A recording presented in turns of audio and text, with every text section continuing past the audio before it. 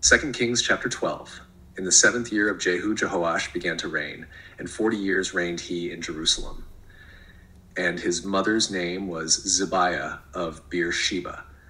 And Jehoash did that which was right in the sight of the Lord all his days, wherein Jehoiada the priest instructed him. But the high places were not taken away. The people still sacrificed and burnt incense in the high places.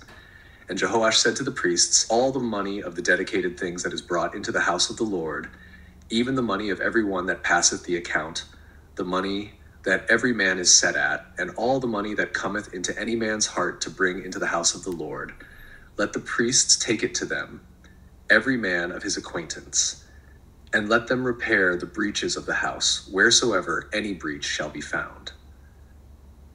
But it was so, that in the 23rd year of King Jehoash, the priests had not repaired the breaches of the house. Then King Jehoash called for Jehoiada the priest and the other priests, and said unto them, why repair ye not the breaches of the house? Now therefore receive no more money of your acquaintance, but deliver it for the breaches of the house. And the priests consented to receive no more money of the people, neither to repair the breaches of the house. But Jehoiada the priest took a chest, and bored a hole in the lid of it, and set it beside the altar, on the right side, as one cometh into the house of the Lord.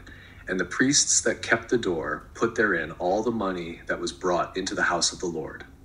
And it was so, when they saw that there was much money in the chest, that the king's scribe and the high priest came up, and they put up in bags, and told the money that was found in the house of the Lord.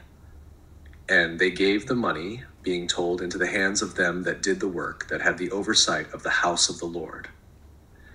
And they laid it out to the carpenters and builders that wrought upon the house of the Lord, and to masons and hewers of stone, and to buy timber and hewed stone to repair the breaches of the house of the Lord, and for all that was laid out for the house to repair it.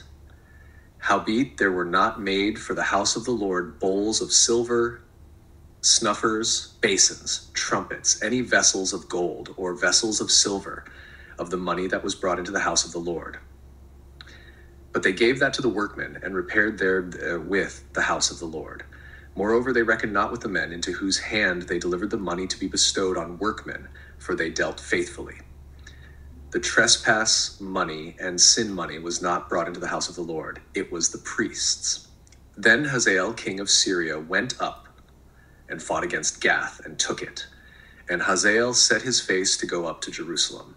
And Jehoash, king of Judah, took all the hallowed things that Jehoshaphat and Jehoram and Ahaziah his fathers, kings of Judah, had dedicated, and his own hallowed things, and all the gold that was found in the treasures of the house of the Lord, and in the king's house, and sent it to Hazael king of Syria, and he went away from Jerusalem.